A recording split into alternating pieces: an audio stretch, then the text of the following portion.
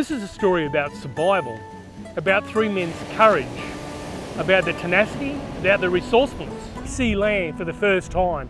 It's this coast they see. But as they approach, they can see the large waves breaking on the beach, and they know bringing their vessel too close will be dangerous. They trek directly north, because they think that's where civilization might be.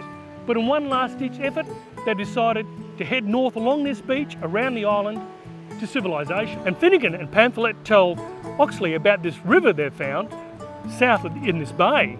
Comes back to spend another 7 years here. But as we've learnt, it probably wouldn't be here if it wasn't for the Moreton Bay Castaways surviving and being rescued.